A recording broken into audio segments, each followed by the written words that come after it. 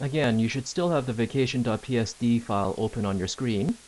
And in the previous exercise, we learned about the toolbox and how to select different tools. On the right-hand side of your screen, remember these boxes are called palettes. And usually when you turn on the computer and open up Photoshop, you should see 3 or 4 different palettes here. Okay. Now, these palettes can be moved around to new locations if they're in your way.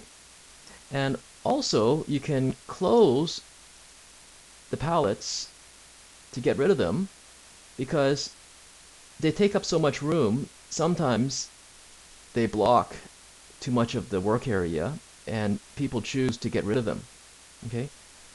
But if the palettes are gone and you want them back, you can just go up to Window and you can see that you can show or hide different palettes. So for example, if I want the Navigator palette to show back onto the work area, I click Show Navigator.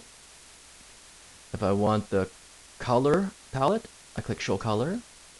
If I want the History palette, click Show History. And if I want the Layers palette, click Show Layers.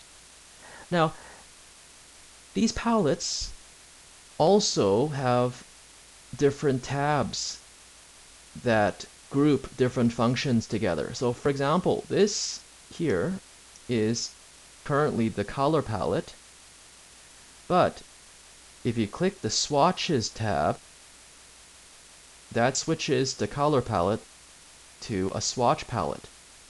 Okay, so the swatch palette is now active.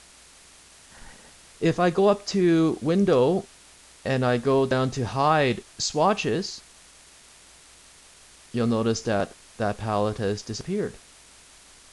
Okay, and if I go up to Window and I go show swatches, that makes that swatches palette reappear. Okay, so again, by clicking different tabs within a palette, we can switch between different palettes that are grouped together. Okay.